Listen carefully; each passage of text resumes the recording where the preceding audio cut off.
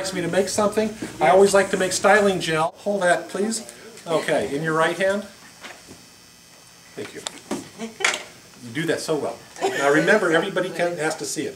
Are you right here? You can stir, right? Okay, yes. Good. The main ingredient of styling gel is water, of which I got right out of the city faucet.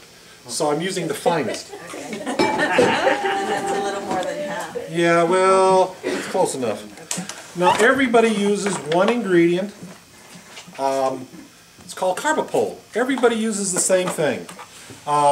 There is no other way to make it. When the first guy, B.F. Goodrich, invented the product, he knocked on Grandpa's door and we made styling gel in 1950, us and Dippity-Doo. And it has this white powder that looks like cocaine. It's not poisonous, so I don't travel on airplanes with it because, you know, everybody thinks I'm doing something illegal. Okay. Oh, here, stir. And as Yolanda stirs it, we dissolve this in water. I have 5 tanks at home, and we dissolve this stuff as she does, and then we have electric mixers is what she's doing by hand. And then we have to pick a color that we want to make our styling gel. Blue gel was popular. I make it clear, I make it black, I make it pink, I make it yellow, I make it purple for Johnny B, if anyone's ever heard of that brand. You name it, I've got 27 different companies that I make gel for, and you guys buy it at whatever price you think is good. It costs me 14 cents a pound to make gel. So don't get crazy on how much you spend on gel. It's just carbopol, which thickens water, and a little bit of resin to make it good, some perfume that you guys get high on, and I pick a color, any color. Today, because I brought blue, excuse me, Yolanda, I'm going to make blue gel, of which that's what it looks like. Now, all that doesn't do a darn thing to make anybody excited until, like the lady with the pH question, until we adjust pH. Because in shampoo, or in soap, as I mentioned, you don't do anything until you adjust the pH of the soap or the shampoo. Is it alkali? Is it acidic or whatever? The same thing happens in chemistry.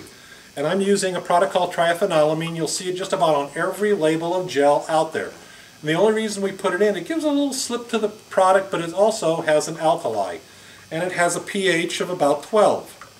But since I use so little, okay, a few of you, Al I've known since he was 7 years old. His mother had CNC Beauty Supply in Pico Rivera on Slauson. Nice guy. When he finally got out of high school, he wanted his own beauty supply. Bought Atlas Wholesaling, and I was the only guy to give him credit. Startup kid. Nice guy. And he basically figured, I'm going to buy gel. So he bought my gel. We made it purple for him. One of his sales guys, sharp man, John, was just, he was a barber, and he'd worked the barbering trade 3-4 days and sell for Al. And he got into a dispute about how much money he was going to make, and he needed a better commission and wanted to make more money. And John came into my factory and said, well, if you're making gel for him, make gel for me. I can sell it. I'm his #1 salesman. And I didn't want to hurt Al's feelings, so I wouldn't sell to him. So he went to another competitor of mine to make gel. Well, the guy didn't know how to do what I just did. And he made gel, and he didn't realize to keep it clear, which is what people value, I'm just going to put the perfume in without a solubilizer. And the first thing it did was it turned really, really cloudy. And it became pasty because he added so much. Flakes. Is the powder that you put in the gel chemical or organic? It is not organic, it is chemical. It comes from B.F. Goodrich, the tire company, who made vulcanized rubber. It is chemical. It's a polyacrylate, which means that it takes the hydrogen and oxygen molecule in water and links them. So they look like a big chain, and that's how you make the paste. Question? Do you make mousse too? No, and I'll tell you why. Differences? Oh, absolutely. Mousse is a product that people have. Now we use the same resin. I didn't add a resin, which is the question, which gives you a little more hold. If I need to bump it up, I can add some resin to it with the perfume. But if I'm making a mousse, you've seen them, you know, it comes out like shaving foam or those pumpers.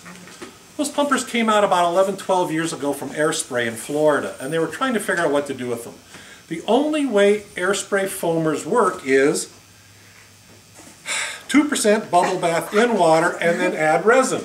what else makes the foam? So you're adding bubble bath to your hair, which is why they never really caught on, because what do you do with the bubble bath you apply to your hair? It coats the hair, build up, burn out, and you got to wash it off and get a clarifier to get it off. But everybody's tried. I've never tried because I thought it was stupid to begin with. But you put it in a foamer, put it on your hair, add a resin, perfume, and then try to market it to you, and you put this foamer on your hair with maybe some silicone for feel, and you still got to get rid of the bubble bath, and it's coated your hair. Normally you'd want to wash it out of the hair. I have no idea why people still buy it, but it's bubbles. The delivery system on this is pure water. The delivery on this is water with bubble bath. I go with the gel if you want a quick hold. That makes sense because bubble bath will stick. Bubble your hair. Now, in case anybody, here's the $1 million trick. I like the Morton brand. I know there's Leslie. This is the commercial. In case you guys ever run out of gel and you want your spray gel, grab some salt. Works with mine, any other brand, you name it. I don't care whose it is. This works the same way. You want to put that in a sprayer because it's too thick to go in a sprayer. You're going to pay a lot of money for this. Okay, you'll want to stir away. It reverts back into a sprayable type medium. Now you can put it in your sprayer. Everything that was in the gel before now becomes a spray gel, and you stick it in a bottle. And don't run over to Sally's when you have a client in the store and you go, I ran out of spray gel, what am I going to do?